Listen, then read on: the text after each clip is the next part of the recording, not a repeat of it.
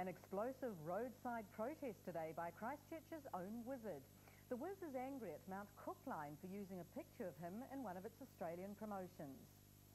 The Wizard's all fired up, and today he let off some steam outside the Mount Cook Group headquarters in Riccarton Road. Launching a hail of miniature wizards at Mount Cook Line, the Wizard was protesting against the company using him in one of their promotions without his consent. They use my image to abuse me with. They abuse my image, so I'm going to abuse them with me. Now, I can't abuse them directly without being evil, but I can make fun of myself and them at the same time. That's allowed. So with the nuts and bolts of the protest sorted out and some sympathetic supporters on side, one by one the miniature wizards, each with their own name and spell, were fired from the fearsome weapon.